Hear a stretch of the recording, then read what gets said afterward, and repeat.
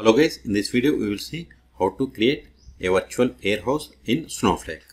First we will see the definition. See here, the definition is a warehouse provides the resources such as CPU, memory, temporary storage to perform the following operations like DML or other options. Okay.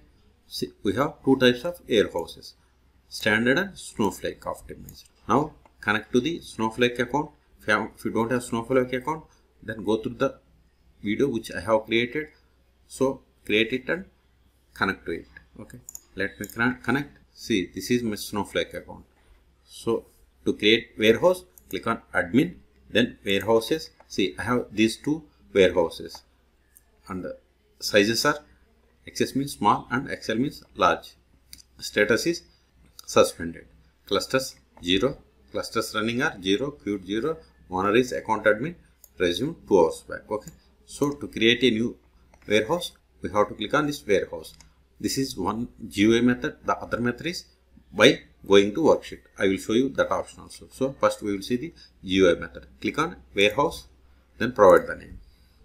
R2 schools underscore WH. WH is just for meaningful, that is warehouse. Okay.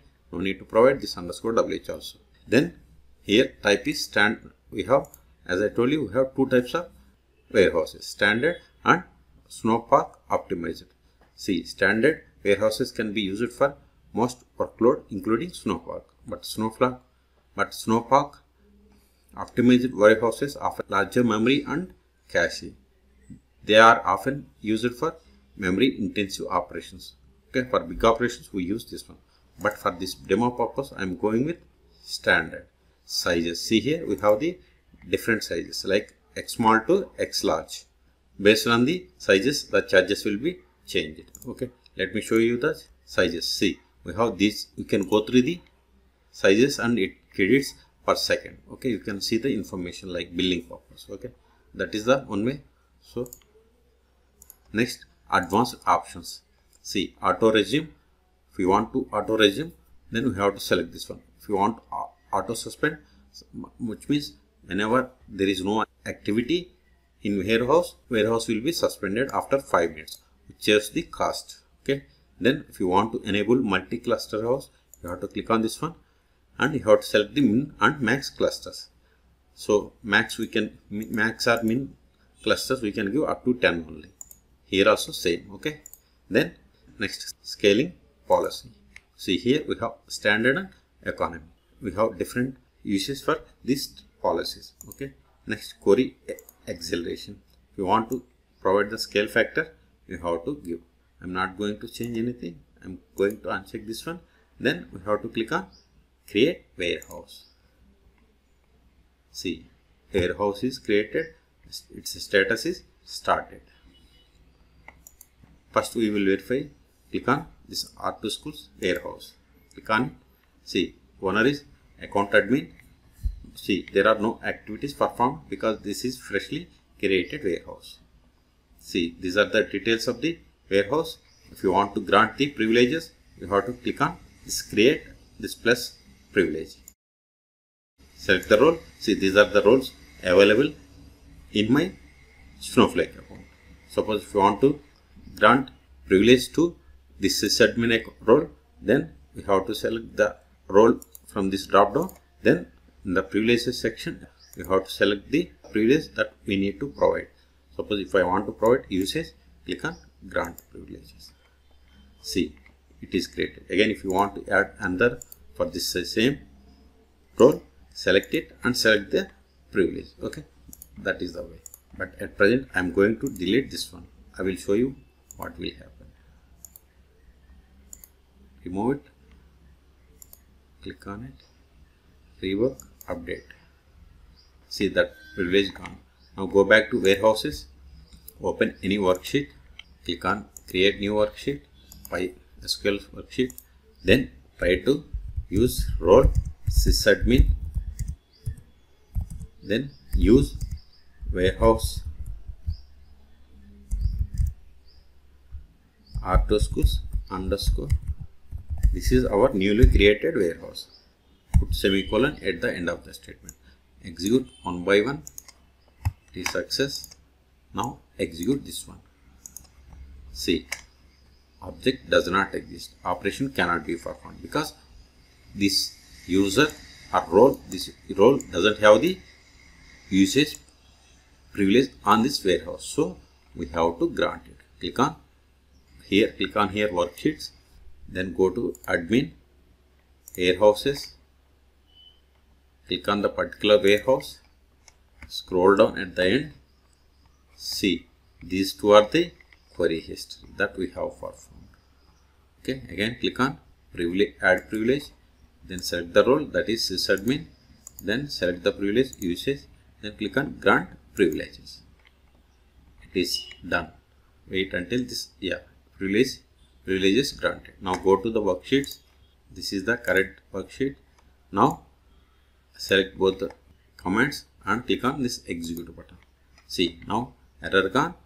We have successfully connected to R2 Schools warehouse. See also here. See, we have successfully connected. Okay, this is the one way. Now if you want to create a database in this warehouse, just give create or replace database test, select the query or command, click on this run button. See, database test is created, but still we are unable to find. Okay, click on here this 3 dots and refresh. See, new database is created. Until now we have created warehouse by using GUI method. The same commands we can run, the same process we can do here also. Okay, let me change the account here, account admin, remove these commands. We can run here or we can run SnowSQL also.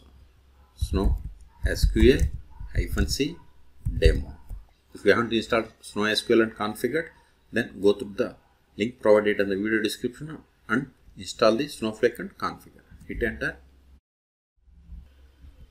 Now verify the list of the warehouses. So warehouses, put semicolon at the end of the statement. See, we have these warehouses like complete prod and R2 Schools, which we have created. Here also we can verify. So warehouses, select it and run. Okay, this is okay. Now we can create warehouse by using SQL statements. Okay, so use the command create. Let me show you the syntax. See, this is the syntax: create or replace warehouse. If not exist, then we have to provide the name. We have to provide any of these object properties. Okay, like warehouse type, standard or Snowpark optimized, warehouse size. These are the different sizes, and min max clusters. These two are option. Okay, and these are scaling policy, auto suspend. Here we have to give number of the days. Okay, auto resume, true or false. Initial suspend, which means if you want to suspend initially, we have to give true, otherwise false. Response monitor, comment, enable, query acceleration max scale factor, that we have seen in GUI method. Okay, go to the command prompt or worksheet, both are fine. Okay, now run this one.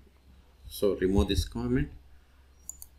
We can execute commands here or this SnowSQL, both are same. Okay, so create or replace warehouse, then provide the name.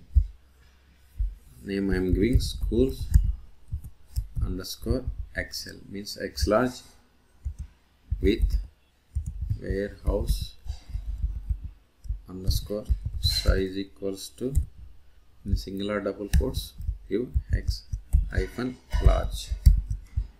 Close it, put the semicolon at the end of the statement and hit enter. See, we have successfully created school underscore Excel warehouse. Now go to the or simply type here show warehouses to verify. See, new warehouse, that is school underscore Excel is created. See here the policy type standard. Okay, see we have the min clusters information, max information, and everything we got the here, we got output.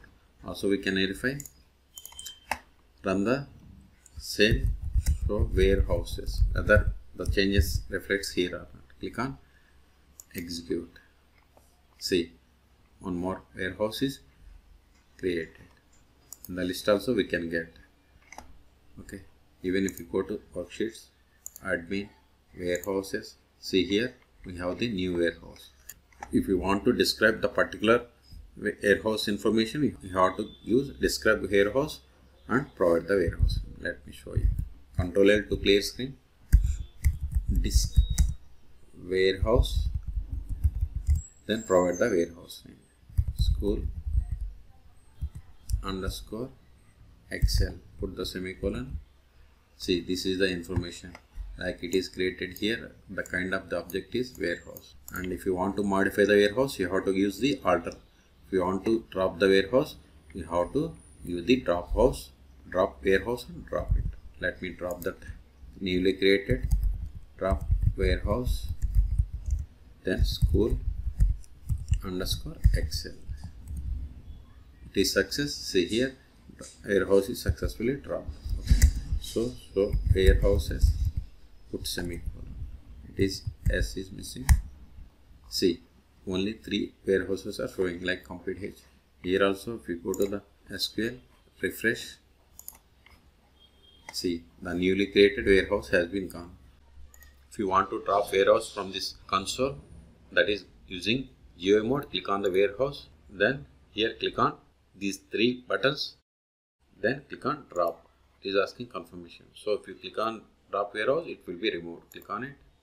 See, warehouse has been dropped. So in this video, we have seen 2 different ways to create warehouse in Snowflake by using GUI method and using SQL statements.